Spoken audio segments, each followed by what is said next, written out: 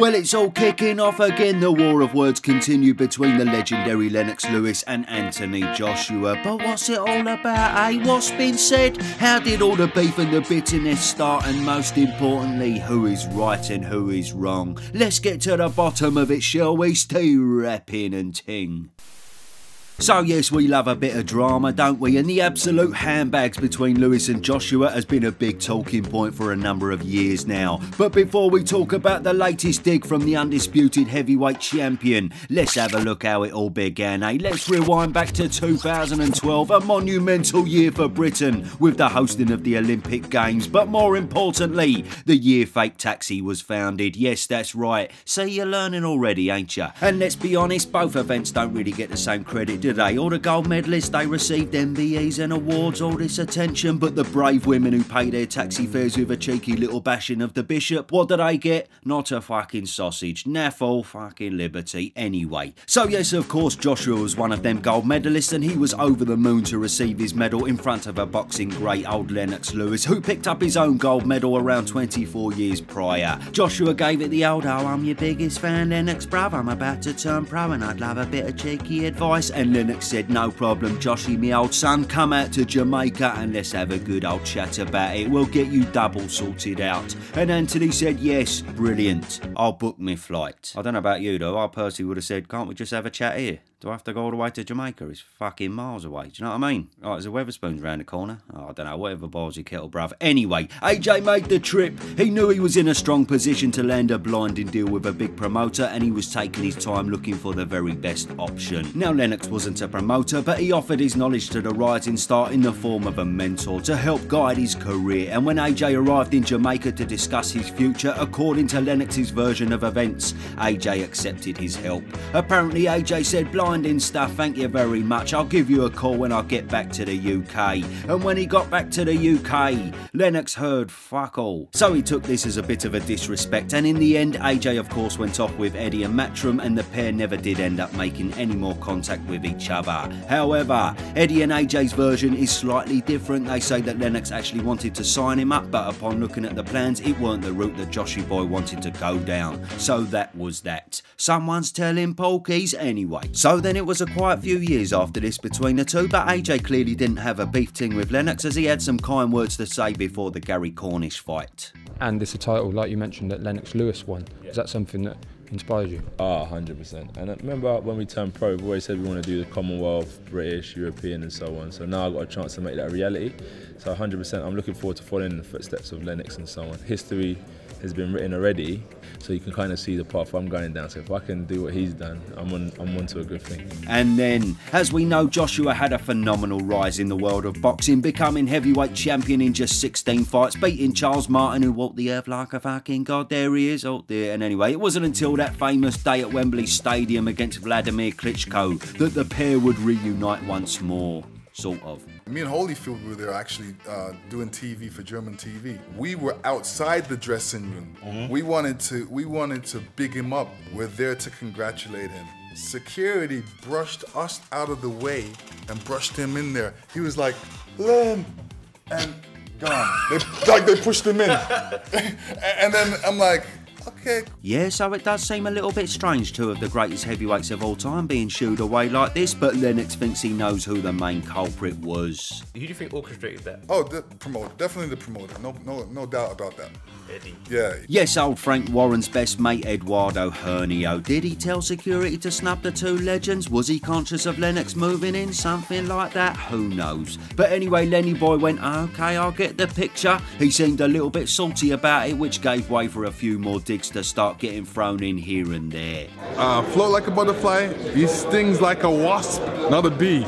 Then only a year later, as the complete mess of an undisputed clash between Joshua and Wilder totally collapsed, Lennox gave his utmost praises for Fury and Wilder signing to face each other, but said AJ needed to start acting like a champion, in a way alluding to AJ potentially ducking the Bronze Bomber in favour of lesser opponents. No, I think they should have a rematch. Anthony Joshua can wait. He doesn't want any of those guys. However, he was working alongside PBC at the time, who Wilder was signed to, so maybe the Wilder bias was always going to be there, the same way that Eddie will always be somewhat biased to AJ. Regardless though, later on Lennox fired some more shots after AJ's devastating loss to Cartman. He said that the AJ-Rob McCracken duo was clearly not working and they couldn't make adjustments for Ruiz. He summarised it by saying you can't go to university with your third grade teacher. Yes, and well, you know, each to their own and that, and far from me to challenge a boxing great, but up to that point the AJ and McCracken partnership had won 22 fights with 21 knockouts to become unified champion, so clearly working with Rob from his GB days had been working pretty well, and Rob was more than established, having trained the likes of Carl Froch through a glittering career. But then again, a few fights later you could say that in the first Usyk fight their partnership was a bit of a problem, so yeah, that's a debatable one, isn't it? But this is when the turd then hit the fan. In his first mainstream interview since the Ruiz loss, AJ broke his silence on the Lennox situation with the double lovely Anna Woolhouse. The likes of Lennox Lewis came back from massive losses. Lennox twice. is a clown. I don't respect Lennox. Oh yes, who can forget the famous clown comment which made headlines and brought the feud to a wider audience. We said, aye, it's all kicking off. We turned off Fake Taxi. We never did get to find out if Lusty Linda made it to that Hindu, and instead we watched the interview. AJ clearly had enough of Lennox's attitude, but unfortunately for him, a lot of boxing fans felt his clown comment was a bit strong, potentially even out of order with the legacy the man had created. So he then clarified his comments in another interview. Why in specific do you think he's a clown? Not for his boxing. When we talk about boxing, but I just feel like when it's come to me, it's kind of different. Anthony's dodging, Anthony's not this, he needs to do that. And I'm just saying, why are you always coming attacking me rather than reaching out like Klitschko and giving a young man advice when I need it? Yes, so to be fair to AJ, he barely ever mentioned Lennox's name during the middle stages of his career, but Lennox was often chipping away at the British superstar. The question does have to be asked, why? Was there some bitterness there because he snubbed Lennox for Matchroom, or was there even some jealousy? Maybe Lennox, although an incredible boxer, felt he's never quite got the fame and attention in the UK that AJ has got since he spent most of his career on the other side of the pond. Or maybe he was worried for AJ taking his undisputed crown. Who knows? But it does have to be mentioned as well that with Tyson Fury's destruction of Wilder, Lennox was all praise for the new WBC heavyweight champion. Not a bad word to be said about the Gypsy King. You know, I never sleep on Tyson Fury. I've always said that, you know, he speaks from his heart and he always speaks the truth. And yet, during Tyson's rise to the top, Lennox has some choice words for him back then also, saying he's a loudmouth, he gets knocked down by cruiserweights, who are you, me dog will eat you for dinner, and he will never accomplish what Klitschko accomplished. So yeah, there's a bit of a pattern emerging here with upcoming British heavyweights, but unlike AJ, Fury obviously replied straight away saying he's chinny, he lost to Journeyman, he's a bitch, and he probably called him a sausage. He likes that one, doesn't he? Sausage. Again though, Lewis at the time was mentoring David Price, Fury's biggest rival at that stage, so maybe it was the old bias card once again.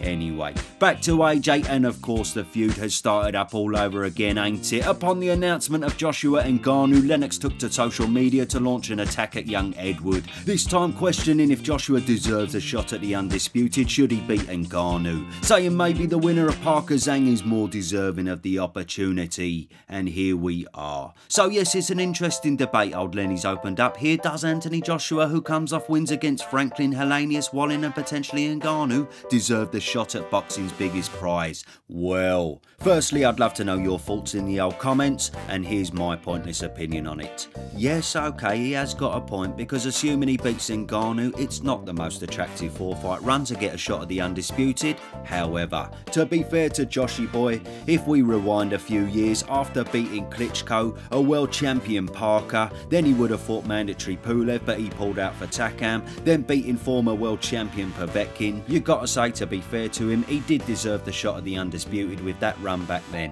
which of course would have been against Wilder, who held the very last belt, but he never got the chance to fight for it because of nothing less than the completely shitty, shady business of boxing. What should have been a very simple and very financially beneficial fight to make between two of the best in the world whilst Tyson was out of the picture turned out to be the most frustrating load of total fucking bollocks ever. And judging by Wilder's lack of urgency to make the fight, as well as turning down over 100 million from DAZN, it looks as though he never allowed Joshua the chance to take that undisputed crown. Fast forward to present day, and does the winner of Zhang Parker deserve the chance? Well, personally, I don't really think so. Parker beat Wilder, but ultimately Joshua beat Parker, and Zhang beat Joe Joyce twice, but prior to this, even though he may have been robbed, he lost to Hrgovic. So what about Hrgovic and Joshua then? Who is the rightful deserved challenger for the undisputed out of these two? Well, as much as AJ's last 3-fight run may not have been that emphatic, Hrgovic's is equally a little bit ropey. He may have beat Zhang controversially, and Dempsey McKean is an okay win, but fuck me, what was the Mark Demori fight all about? That certainly ain't a qualifier for an undisputed fight. So yes, personally for me, the AJ body of work trumps Parker, Zhang and Hrgovic, and as I say, he probably should have already had the opportunity against Wilder. But it's all opinions, and you know, there's no right or wrong, that's why we love a bit of boxing shit talk. Either way, against Lennox's wishes, should he beat Ngannou, AJ will have his long awaited crack at the whip. But yes, ultimately for these two, there's always going to be a bit of needle there for whatever reason. Maybe it's jealousy, maybe it's disrespect, I don't know, but it gives us something to talk about, so fuck it. Keep it up boys, we love to see it. See you soon, Bosh.